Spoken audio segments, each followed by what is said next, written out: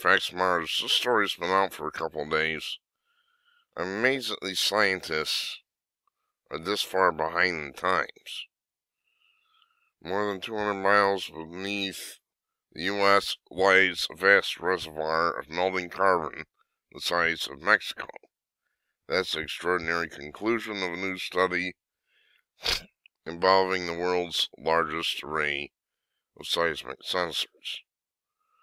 Scientists now think that Earth's upper mantle may contain 100 trillion metric tons of CO2, dwarfing annual emissions by a factor of 10,000. We might not think of the deep structure of the Earth as linked to climate change above us, but the discovery not only has implications for subterranean mapping, but also for our future atmosphere. Says Sash, and that's not going to happen. At Royal Holloway. Dr. Sash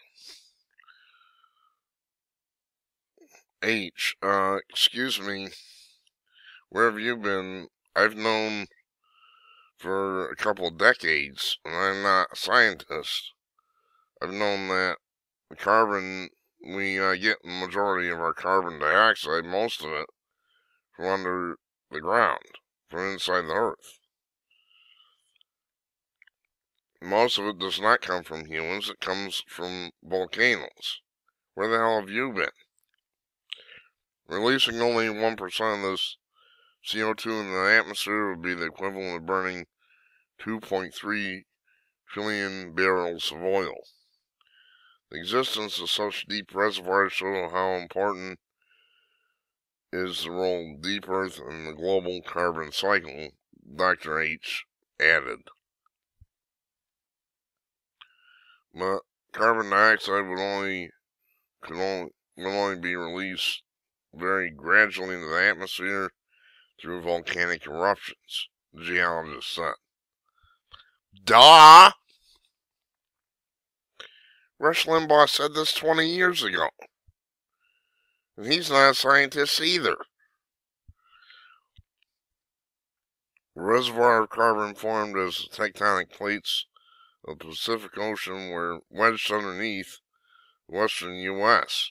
As CO2 and H2O dissolves within the carbon, it melts. Dr. H used a vast network of 583 sensors that measure the planet's vibrations to map the Earth's subsurface.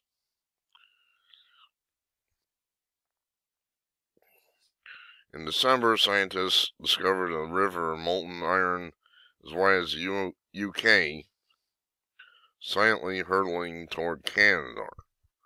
Fortunately, it's 1,864 miles beneath the surface of the planet. Dr. H, now I didn't know there was a pool of molten carbon, but I knew that's where we were getting most of the carbon dioxide in our atmosphere. Well, duh.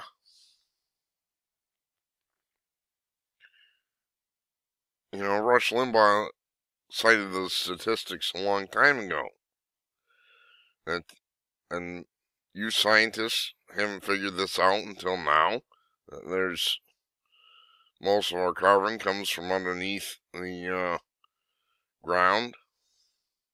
How is it Rush Limbaugh knows about this and you don't?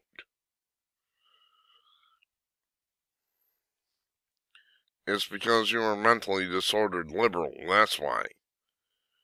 You don't care about facts, you only care about dismantling capitalism. Most of these people are not scientists. They care about dismantling capitalism and they'll do it any way they can. Anyway, that's Mad Science Update.